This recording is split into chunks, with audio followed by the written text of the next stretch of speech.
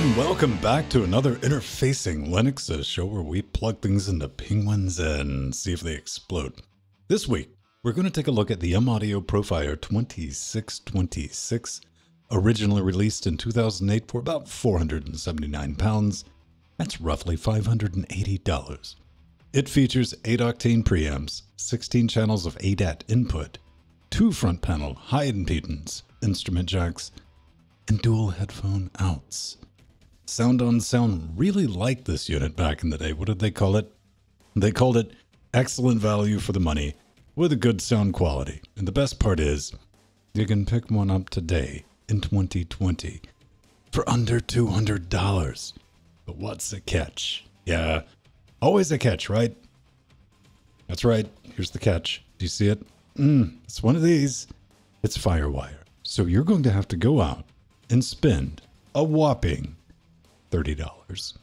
$30 for a PCIe. PCIe, that's what they are now.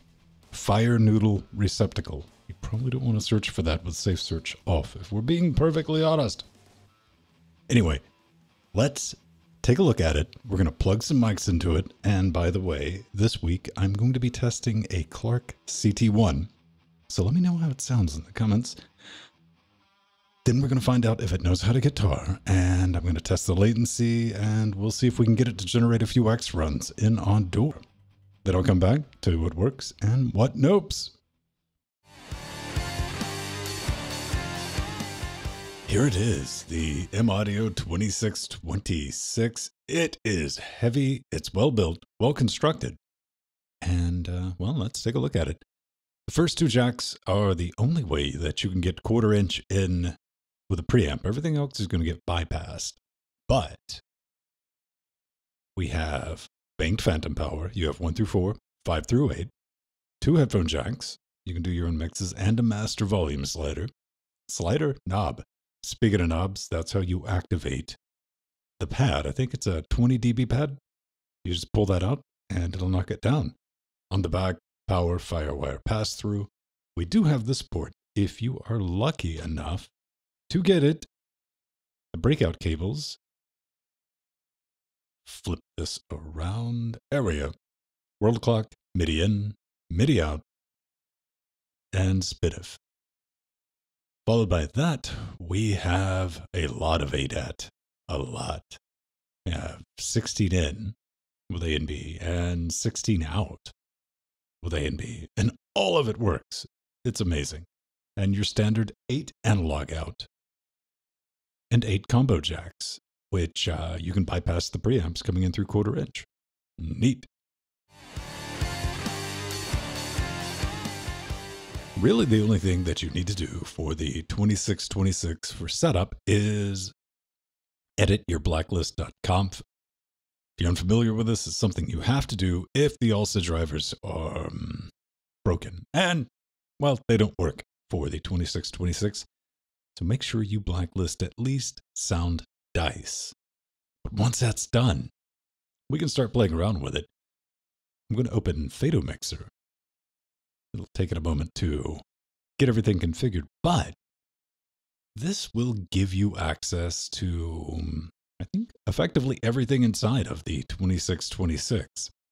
Full disclosure, I've never really played with this outside of just kind of clicking through it and seeing what options were available. I do all of my mixing through Outdoor, but best I can tell, you have access to all the volume controls, and you can do types of routing, it would appear.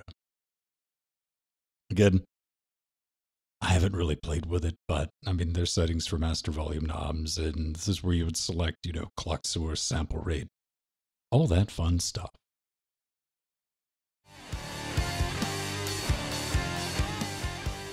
This is the Golden Age D2 large diaphragm dynamic microphone running through a mic booster CT1 directly into the M-Audio ProFire 2626. And this is the OSP DL330 high performance professional instrument microphone. It's dynamic, plugged directly into the M-Audio ProFire 2626.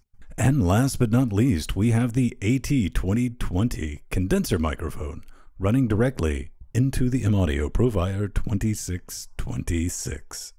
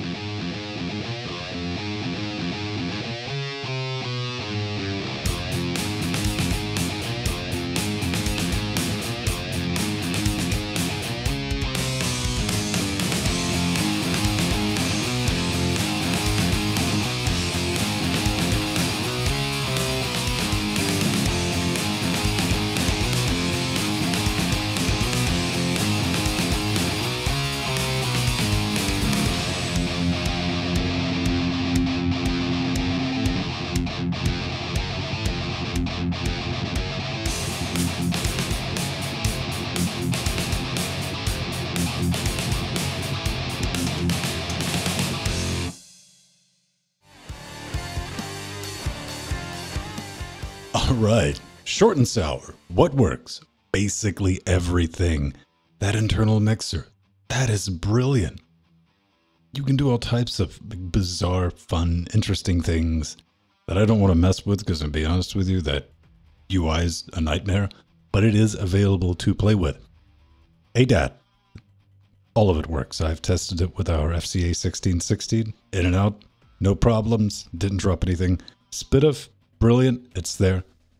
Preamps are transparent. That is legit. That's really what they say on the tin, and they are. They don't add anything that I could really notice to the sound. And you can bypass them with 1/4-inch jacks. I mean, it's a physical, it's a different line. So you legitimately can bypass.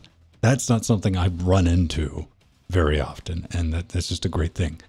Dual headphone outs that you can use to assign your own mixes. So I can take, on 2 separate buses, I could have a mix minus set up for me for, whatever I want with vocal, music, and a different mix on the second set. That's great. This is the first interface that I've had that allows just that functionality. That's brilliant. And it's stable, stable, stable. Never had an issue with it, and I probably have done 25, 30 shows with it. Not even a hiccup. So that's what we use to record everything here at LGC. Now let's talk about the problems. There are a few problems. Basically, the great thing about the preamps, transparent, but they're also kind of on the quiet side. Even back in the day, they were kind of on the quiet side. I would say you might be able to get about 40 to 43 dB of usable gain out of them. If you're going to be using a large diaphragm dynamic mic. It doesn't matter if it's one of these, the Golden Age, a Shure, a Rode, anything like that. You are going to need a FET head, cloud lifter, cathedral pipes, or you might try one of these. What was this again? This is the Clark mic booster to get you up to operating level, or just get an external preamp. But it also has banked phantom power. That's still a con. It's not a big issue. That I might be nitpicking, but you know, it's banked 1 through 4 and 5 through 8.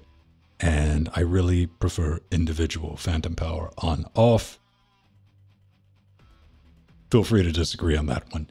And finally, I could never get it to work in standalone mode, but I honestly think that's more from like a lack of trying on my part, because I just cut it on with nothing plugged into it and tried to get a signal in, signal out. Didn't do anything. You might have to go in with Fado Mixer to make that work. I think it's probably possible if you put the time. And finally, you do have to blacklist the ALSA drivers, because they're not good. Just, they give you the false illusion that they're going to work, but everything just goes to pot after about 10 minutes and it gets all scrambly. It's from the Soundfirewire Improve.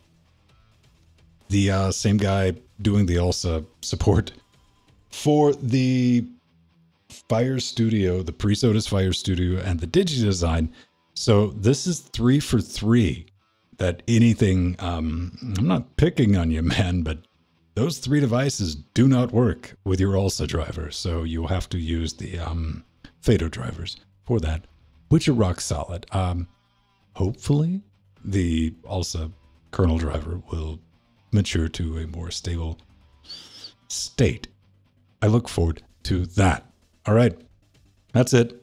I hope I was able to answer a question, possibly 3, and always, as always, let's thank the beautiful party people who make this series possible. That's right, I'm talking about our patrons. They are a beautiful, surly, maybe even squirrely lot, but they are them. Check them out. And by the way, if you have some old equipment laying around, don't send it to a landfill. Send it to me. Link in the address. Link to the address. Yeah, try that in the description. Cool. Now get out there and make something.